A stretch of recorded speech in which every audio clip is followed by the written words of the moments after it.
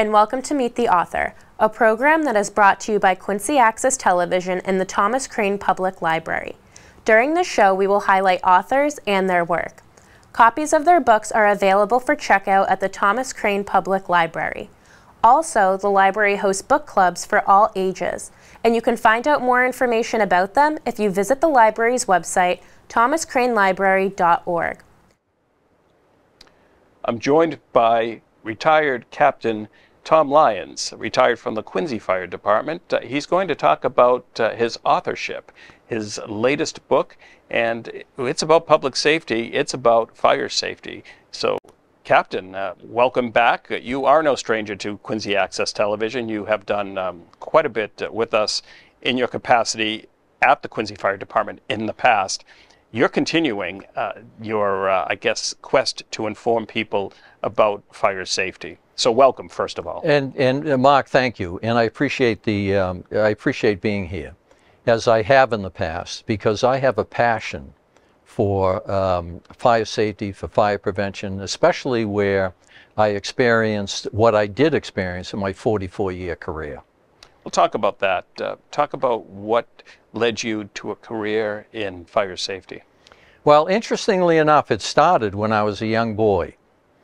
My grandfather was a Boston firefighter. My father was a firefighter in Quincy, and he would convey to me the causes of certain incidents. This would have been, believe it or not, back into the 50s and 60s when smoke detectors didn't exist. And he would create, long before what you and I are familiar with, the EDITH program, an evacuation program. He would create an evacuation program for my siblings within that home, which was so important because the smoke detectors didn't exist, so you never got earlier notification, in fact, if there was a fire in the house while you were sleeping.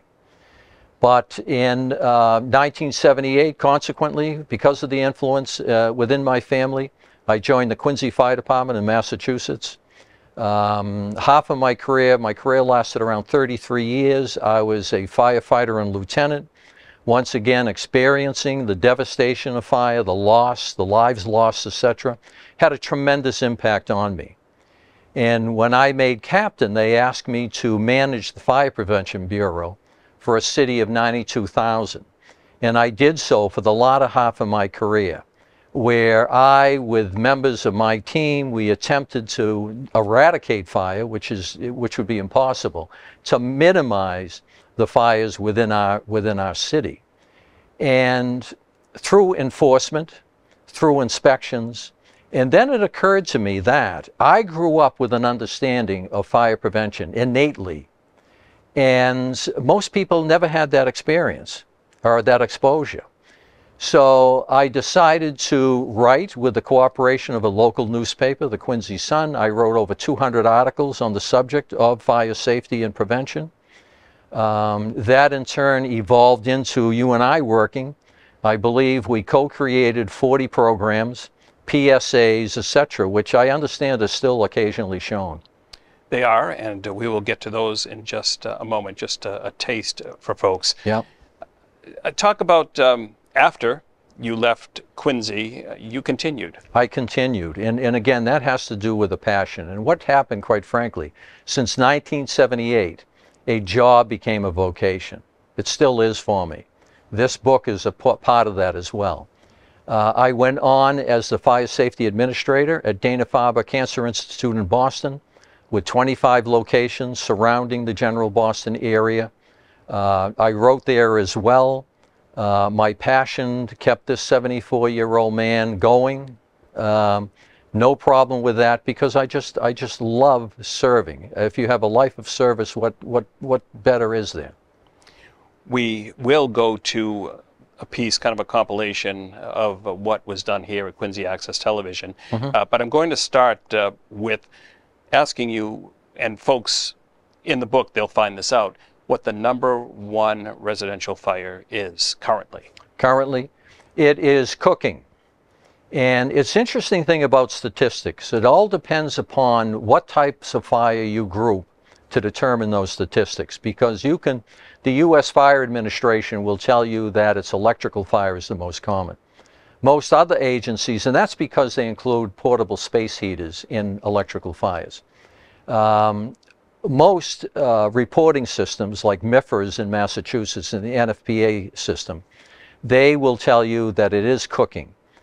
The interesting thing about a statistics, you go back 12 or 13 years, 60% of those cooking fires were caused because cooking was left unattended. Now those numbers are 49%.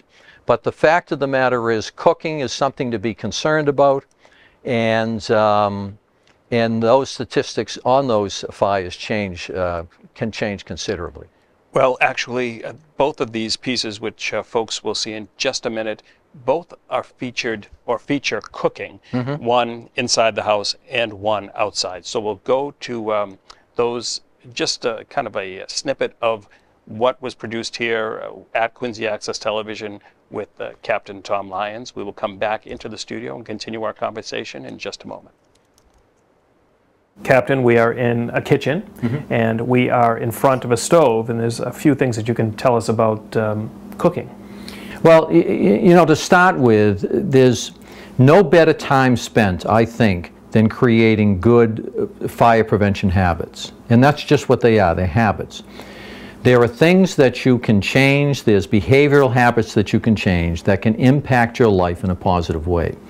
Now, for instance, having come in this kitchen, I saw that the homeowner, she had the tea kettle and pans. None of them are on the burners. So in the event that one of these burners was left on, you know, being aluminum or an alloy, they could have melted. So this is a safer scene having someone left. If in fact one of these were turned on, there were no pans actually on the burners. Just a couple of minutes more and it will be perfect. There's nothing like the summertime and cooking outdoors. Oh, hi. I'm Captain Tom Lyons of the Quincy Fire Department, here to discuss grill safety while I prepare a great meal using one. First, start the season by making certain your grill is ready for a long season of use. Check the hose connections for tightness and the hoses themselves for any cracking and weather wear. Make certain the tubing to the heating element isn't clogged by debris, and clean the grill of excess grease. Well, there you have it. Really just a sample of what was done here at Quincy Access Television with the Quincy Fire Department and Captain Tom Lyons. There's a couple things. You want to expand upon cooking, which I think is great because that was one of the, that we actually led with that, showing the piece. No, absolutely, and it is the most common cause of fire. In the book, there is a story about a woman I had an occasion to visit. She was in a small condo, roughly around 550 square feet. She was an avid reader. And on top of her stove, she had a stack of the New York Times, covering 2 burners. So very nicely, I suggested that this is something you shouldn't do. That's a behavioral pattern that's going to lead you to the occasion of fire. So she removed them. And I knew she removed them in the future because she contacted me a couple of months later and said, Captain, I am so grateful you told me about that. Because I went to work the other day, I left the stove on. Now, there was a behavioral pattern that was innate to her. It was habit. She was willing to change, and it saved her from the devastation of a fire. And that's the motivation of the book, for the reader to measure themselves, their own habits, their own behavioral patterns against healthy behavioral patterns that will minimize the chances that you will encounter a fire. That public service announcement, which was about grill safety, we should also mention that that won a national award. So congrats to you. That was you. That looked like you, right? It just didn't have a nose. Without the nose. And there were all sorts of comments. Everybody loved the content. They learned by it. You would hear, so I didn't know that. But they said, where's the nose? Where's the nose? You looked better without the nose. Oh, thank you very much. Thank you very much. A nose is very hard to draw. My wife might agree with you, by the way. And I think one of the things about that public service announcement was it was important information, but it was delivered in such a lighthearted manner as to make maybe a greater impact or an impact of a different kind. Yeah, and I agree. I think it's the flavor that I usually share these messages with, and I truly mean that. I've gotten feedback about the book, and I hear terms of a folksy style. Someone suggested, seriously, that I was sitting in a rocker on a porch, and you were conveying the wisdom of a safer household via that method. And I actually had other feedback that I'd like to read later, and it suggests the same. So that PSA was extremely well received, and I think it had a very important message, and it's grateful to this day that, in fact, we co-created it. Well, let's go directly to the book now. It's called Fighting Fire, a Proactive Approach. Talk about, I suppose, the process involved in putting this book together. Well, what happened is, if you recall, last July it was extremely dry weather. And down in Hingham, Massachusetts, there was a fire in a home. Now, whether it was just totally renovated or it was newly built, well, it was no sooner near completion, and it's been alleged that carelessly disposed of smoking materials started the fire from outside the building, and it was a total loss. Around that same time, there was the oldest existing hotel in Nantucket, I believe, the Veranda House Hotel. That burnt down. The cause? Careless disposal. And lastly, in Quincy, Massachusetts, we had the Bigelow Street fire, and although it was left undetermined, it was obvious that it started outside the building. And what occurred to me at that time, and meanwhile, these fires aren't unusual considering the dryness of mulch, the dryness of vegetation around the sill of a house. But it occurred to me, and I had just retired from the Dana-Farber Cancer Institute, that every article I wrote in and around 2010, etc., of over 200, they're all still relevant. They're all relevant. And still living the passion and the vocation I have, I decided to compile those articles. I think I roughly chose 69 out of 200 to compile them in a book for the reader, because there's valuable information, and I just didn't want it to die away, So talk about the layout of the book and how the book is, I suppose, best used. Yeah, I suggest it by no means is it a novel where you'll read it from cover to cover. I see it particularly applicable to seniors, applicable to parents with young families, applicable to new firefighters. New firefighters have very little exposure to code. They're all about learning and being trained in suppression activities, medical assist, etc. And for the homeowner, I see this as a book that you would have next to your recliner. If there's nothing on TV, you would pick it up, read 3 articles in a certain area that might interest you, whether it be dryer fires, etc. But let me emphasize, there's nothing in that book that is meant to frighten anybody. It's all about building an awareness to change behavioral habits. The most frightening part of the book is actually, I think, the cover, with the flames in the back. And the reason it was designed that way, because that helmet is my father's helmet. And he was obviously in the fire department, and I wanted his hand in this book as well. Fire should be, I think you've said this in the past, fire should be respected. In other words, the use of a fireplace, the use of combustibles, right? Yes, fire is a part of our lives. It's when we don't respect it or understand it that it becomes a problem. That's absolutely right. And in the new age of appliances, etc., it's particularly important. And what you're doing, I remember you're retrieving a conversation we had years ago on tape. And, you know, in my father's time, my grandfather's time, flame was everywhere. It was in your stove. They had fuel oil for their stove. They had candles, etc., etc. And with the new appliances we have, with the sophistication of flashlights, generators, etc., fire is not as familiar to us as it once was. So consequently, and there have been fatalities this way, I mention them in the book.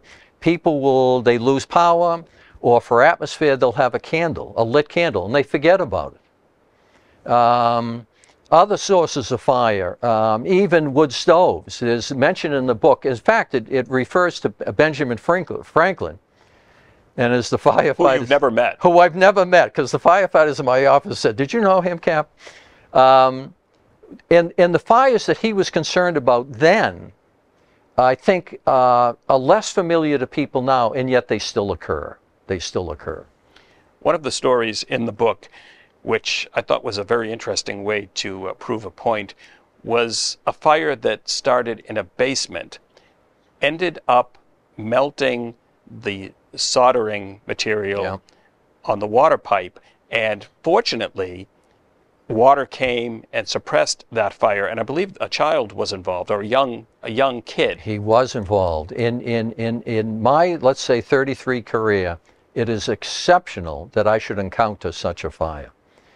And if you can picture this, walking down the stairway into a basement, above your head is a smoke detector, exactly where it should be, but the cover is hanging off, there's no battery in it. The basement is finished. To the left you have a hollow core door with no fire rating, and there's a furnace inside that door. You walk down a paneled corridor and it opens up to a bedroom. The windows in that bedroom did not conform as emergency egresses. For instance, in order for a window to be determined to be an emergency egress, it has to have certain dimensions. It can't be any higher than 42, at the highest 44 inches, 42 inches ideally off of the basement floor. The opening must be 20 inches in width and 24 inches in height. Those windows weren't conducive to that whatsoever.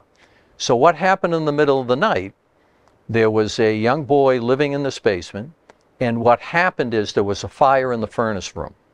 So now you had smoke migrating throughout that basement. That didn't wake the child up. Eventually what happened, which is incredibly rare, is that fire got hot enough at a weak spot and it melted the solder. The joint came apart. The rushing water acted as if it was a sprinkler head and suppressed the fire somewhat, controlled it. It was the rushing of the water that woke the boy up within the smoke condition. He evacuated and notified the others in the home. Incredible. Incredible. And we should mention that the book features stories just like that to make a point. Yep. Another one that I do just want to touch upon briefly, we were talking about this as I was setting the stage, was the dryer fire. And it occurred not where you would think it would have occurred. Exactly. And the fire marshal at that time, during that fire, in one of the articles, and it is included in the book, has to do with dryer maintenance. And it's recommended that that vent piping be checked, removed and be checked. Because particularly if it comes out of the dryer at a right angle, that constant heat can burn a hole there. The vent pipe becomes ragged and collects a lint there. The fire marshal at the time recommended taking the back off of the dryer once a year. Well, I myself, I haven't done it, quite frankly, and I thought it was a little over the top. However, we did have a fire, and the fire was contained within the mechanism of the dryer itself. And if those individuals performed that preventive maintenance as the fire marshal had suggested, remove the back, clean that area out, where the belt is, etc., that fire would not have occurred. The last piece I would like to touch upon, because I think it occurred in multiple instances, multiple articles, is the oxygen-rich environment that could be created and how that can really cause loss of life, devastation. I've had firsthand 3 fires in oxygen-rich atmosphere. At Dana-Farber Cancer Institute, in the procedure room, yearly I used to train the clinical staff. And I used to tell them that there would be procedures in oxygen-rich atmosphere. The flame would come across to them immediately in a surreal. It would be surreal to them. So they had to act appropriately.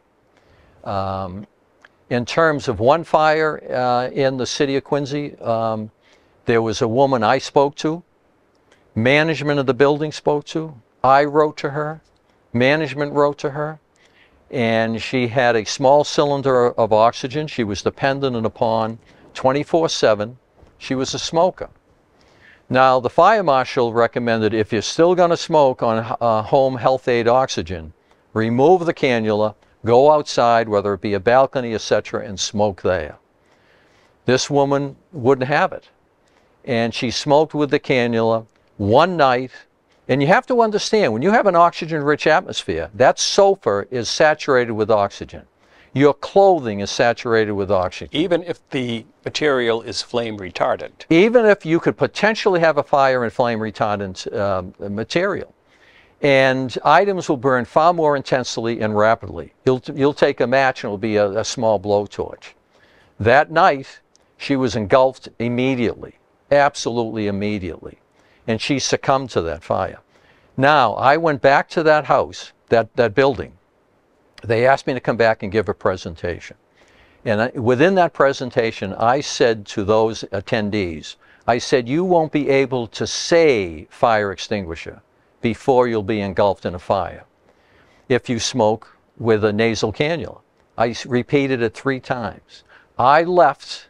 My partner overheard a woman with a nasal cannula, and she said, I am all set. I have a fire extinguisher. So there's a level of denial there that is extremely hard to break through.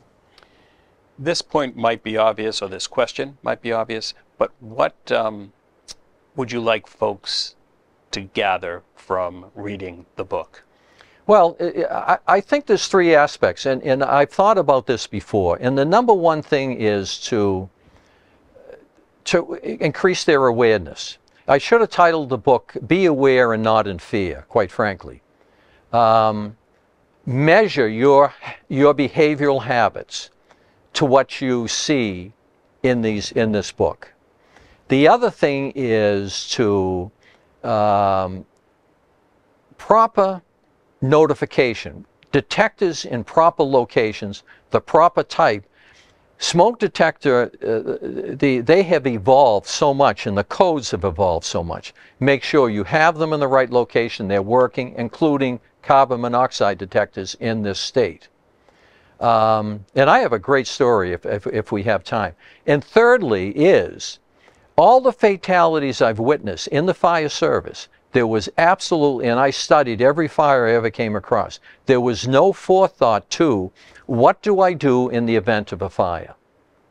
If my primary means of evacuating this building, which is typically the one they leave from Sunday to Monday, if I can't proceed that way, what else do I do? And I had a fire. It flashed over in a 2nd bedroom. Rather than opening the window to grade level 2 yards away from his bed, he decided to put his pants on. The fire flashed. He dropped 1 breath because he was going to walk down the stairwell, and he could have evacuated out of that window. I want people to, I encourage them to think of other means that they can escape. The book is just full of safety tips, and often repeated, because this book is a compilation of articles. Repetition is great, and the way it works in the book is just that. It works. But you discovered eventually the reason behind that, because one article the second article might give you more, or I always say it this way, it approaches the mountain from a different angle. And you'll get a little more different information from that article and possibly the next article as well. Let's talk about feedback. I love the feedback because you put so much of an effort in this book, and you want to be validated, but you also want to amend it if need be, according to the writer's feedback. This is from a chief of a city fire department. Cap, I've read a good portion of your book, and I think it's awesome. Lots of great information and delivered in short stories. And that's the intent of it.